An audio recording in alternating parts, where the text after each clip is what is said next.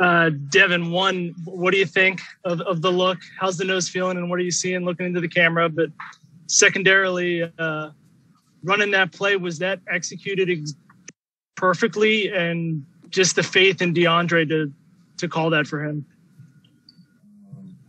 Honestly forgot the first question. Just your nose, how it's feeling. Yeah, I mean, it feels better now.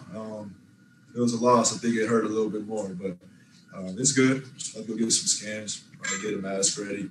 And the play, man, that's just execution at its finest. Took everybody, Jay passing it, DeAndre setting his man up. Coach Monty, believing in them and believing in us to run that. So, it was a big play for us, and anytime you can come out with a win in the playoffs, especially in a close one like that, I think it's big for your momentum. Next up is going to be David Brandt with the Associated Press, and then Kellen Olson. Hey, Devin, I'm over here. It seemed like in those last couple of minutes, you guys got a couple tough breaks. It seemed like every call was going against you. Like everything that could have gone wrong. Like that, didn't it? Yeah, was going wrong, but you guys never seem that upset. You know what I mean? You always. What does that say about this team that you guys still managed to find a way to pull it out? I mean, that's just the name of this team. You can't change a call after it happens. You get one challenge. We use that early, and you kind of just have to deal with it. If you put your energy in the wrong place of, trying to justify what happened two or three plays prior, you're letting your team down. So, it's next play mentality. Next up is Kellen Olson with Arizona Sports, followed by Gina Mizell. Hey, Bo, good to see you. Looking good. With the lob, you were here for Tyson's. You're the only guy left for that team. I remember after the game, you said you thought Jay was crazy when he first did it in practice because you didn't know the rule. You know the rule now. When you set the screen, or are you're in the position to? Did you think DA was good once you said it? Yeah. I mean, that was the only shot, like you said, when Tyson ran it at first. I think that was 4 or 5 years ago now.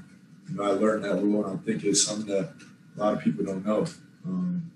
Even talking to Rondo at half court after the game, he was like, "It don't count." I'm like, I've seen this movie before.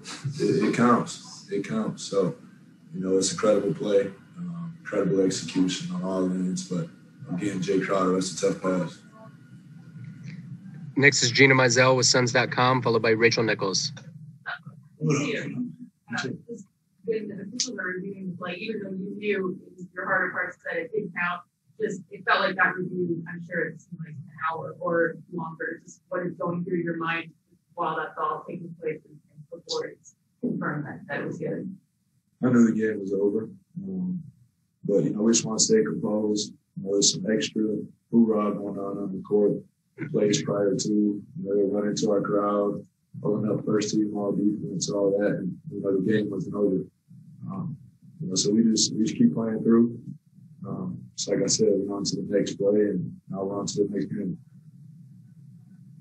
Next up is Rachel Nichols with ESPN, followed by Dwayne Rankin.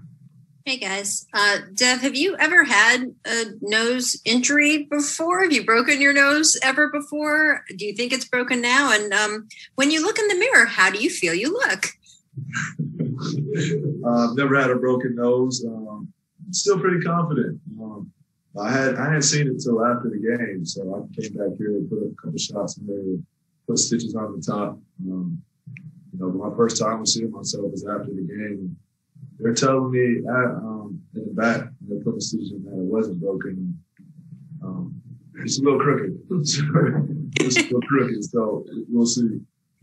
I mean, you look like a winner. That's all I know. I appreciate that. Next up is Dwayne Rankin with the Arizona Republic, followed by Dave McMenamin. Yeah, Devin. This is both for one for you and the question for you. Monty talks about how setting the screen is the biggest sacrifice you can make for a play. And when you're setting that, I mean, it was simple. You was having to keep them back, maybe take us through that to the real end and setting that screen. Yeah, just understand how, teams are in the guard. I know they're not going to leave me, so any type of hit that I can get to make them change direction and give an ounce of free Sorry for space. keeping you guys on a little extra. We're all done for the night. Thanks for joining. But again, he had to set up his man for me get a hit. And I know I keep saying it, but a Jay Crowder's pass, that's a tough pass to make. Real, it is. He did that, so that's pretty impressive. You watching it, or was it in slow motion? Yeah. Yeah, when I seen the ball, I'm like, dang, he just dunked it. But piggyback off to when you was talking to him, at the end of the game, you can get away with a lot of stuff. That's an unselfish play by him. That's big time. That's big time. He sacrificed, made a screen, somebody else scored. A lot of players want to do that. That's in his position. So kudos to him. He's big time for that. Next up is Dave McMiniman with ESPN, followed by Sam Amick. Quick one about Devin. You only I think it's just 2 or 3 up here, but cool. And Cam, you've been capitalizing this opportunity of going some last year. Now it's not just a playoff career high for you, but career high NBA-wise. Mm-hmm. What was your mindset coming into this one with the ball out, and how do you capitalize on it? Honestly, it's just hold it down for C. Really, it's kind of crazy, but I'm just trying to hold it down to C get back. If it means me scoring, I'm willing to do it. If it means me pass, my only thing, no turnover. That's all I'm doing. I'm trying to keep that same identity because I'm the point guard. So I just try to come out there, hold it down for C, play my game, just live with the results.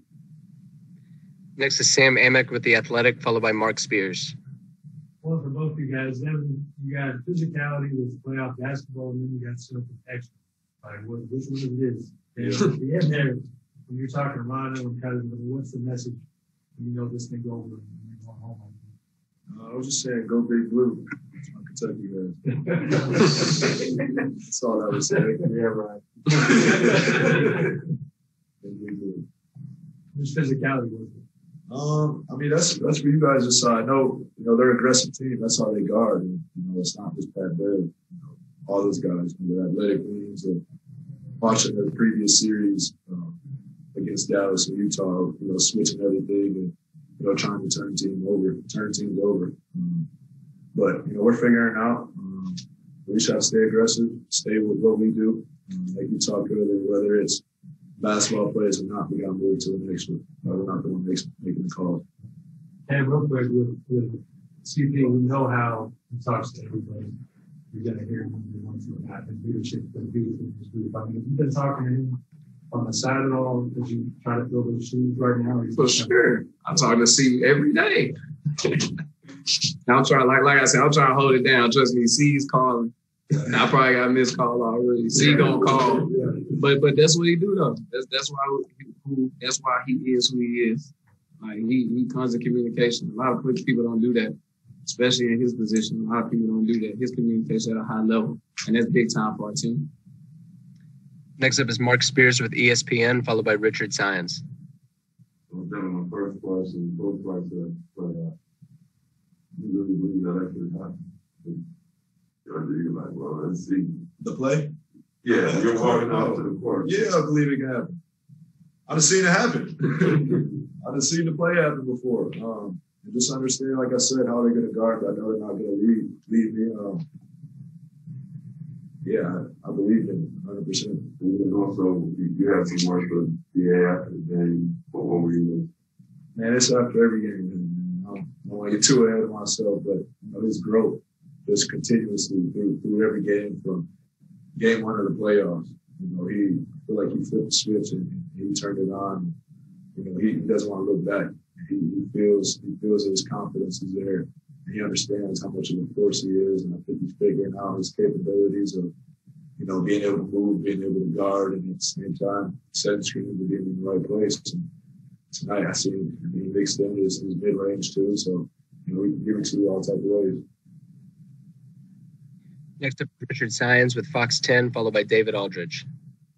Yeah, Devin, I just wanted to ask you, kind of on that DeAndre Ayton theme. It's only fitting that today was the NBA draft lottery, and how cool was it to see, a guy that, you've seen grow up before our very eyes, a guy that you've been hard on because his potential, come up with such a big play.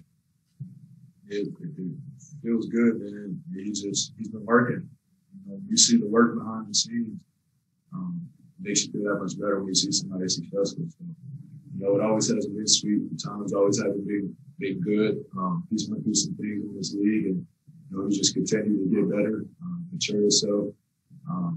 And he's a dominant force on our team, and we lean on him for a lot of things. We got time for 3 more. Next is David Aldridge with The Athletic, followed by Chris Haynes. Look, you said 1 million screens in your life, 1 million picks in your life. In that particular situation, though, time, score, all of that, what are the mechanics of making sure you get your body into Zubats, that you don't push off so that there's no chance they can call an offensive foul or anything? What are you trying to concentrate on in that situation? Kind of like Cam said, it goes down a late game situation. You get away with a little bit more. But I know if I can just make him change the direction or, at least take a step under to give DA, a chance to get his feet together, or he was going to chase over. I knew my man wasn't going to leave me. So I tried to get the angle underneath him, to give him a clear lane to the run. And do you, I'm sorry if I don't think you answered this before. Have you ever screened for somebody on a game-winning basket before?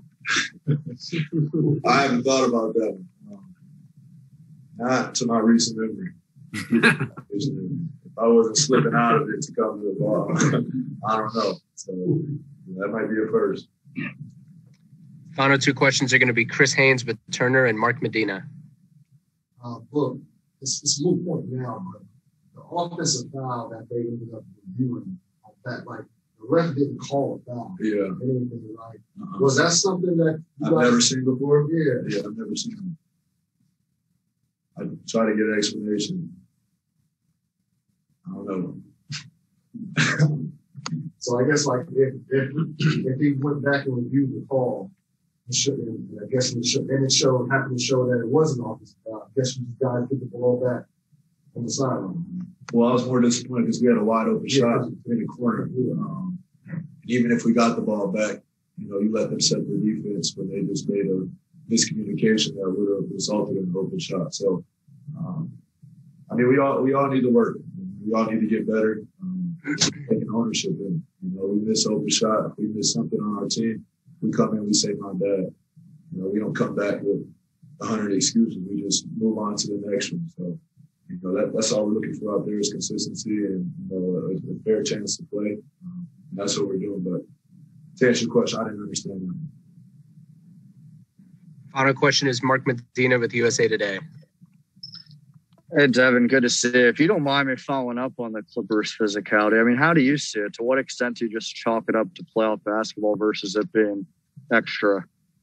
That's on the rest of the side. I know we have a team over here that, if teams are trying to play jump defense like that and takes me out, that campaign will, he will kill you. He'll go after you. He's not scared of the moment. He's not scared to go make a play. So, there's a lot of denying, picking up full court, and I feel like that opens up opportunities and space for other people to get it going. And, that's what we've been making on all season, is that, we're a complete team, with depth, even our players that haven't got a chance to get in the playoffs can play. And we get after it every day as a team, and, we don't care who gets the shine. All we care about is what we did tonight. All right. Thank you for the time, fellas. Appreciate it.